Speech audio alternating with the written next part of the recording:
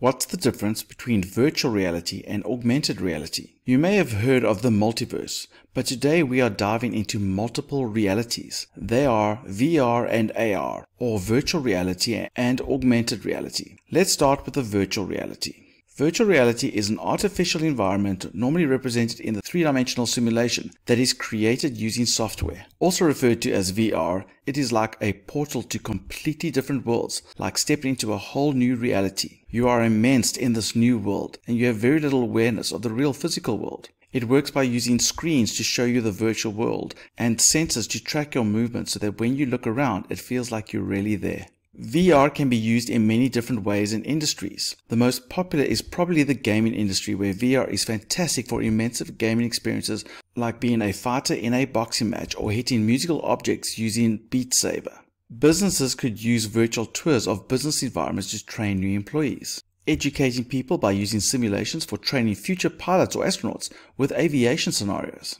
Or letting young students visit museums or scenes from the past without needing a passport or time machine. Imagine new healthcare workers like doctors practicing surgery without ever touching a scalpel or using VR to expose people to their phobias, but in a safe environment. Engineers can design buildings or structures virtually and actually inspect what it would look like to walk around before laying the first brick of the building. There are tons of applications for VR, which include fashion, military, and sport, and that's only the beginning. So what do we need in order to experience virtual reality? Besides the actual computing device like your computer or smartphone to run the VR experiences, you also need a VR headset to provide the output for your VR experience, like the Oculus Rift or the PlayStation VR.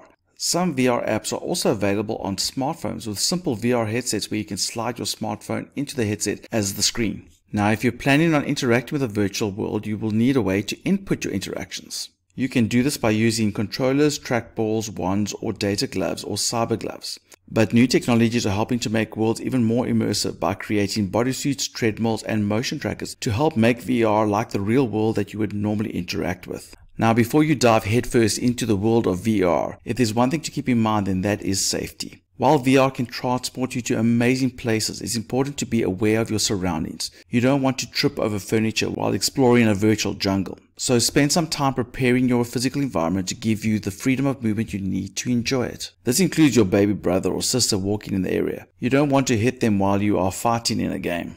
You may also feel dizzy or disorientated if you use it for too long, so remember to take regular breaks.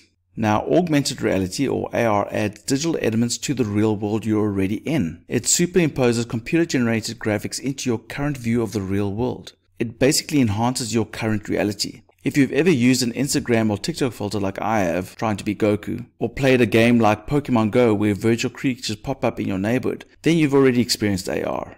It's like having virtual objects appear in your room or seeing extra details about something just by looking at it through your phone. AR can be used in the beauty sector by showing you what you would look like with a new haircut, like this Face app. The decor industry can use it to show you what new furniture or new decor would look like in your current house. It could also allow you to interact with a digital version of the product before you decide to purchase it physically. You could use it for interactive learning experiences like in life science, or navigating apps that show you directions right on the street. Most people use their smartphone to view AR as it has both the camera to record the real environment and a screen to show you how it looks with the new images superimposed on it. But you may even want to get AR glasses such as the Microsoft HoloLens or Google Glass that have cameras and sensors to overlay digital content onto the real world. But all of this hardware needs the right AR apps or software to make the magic happen.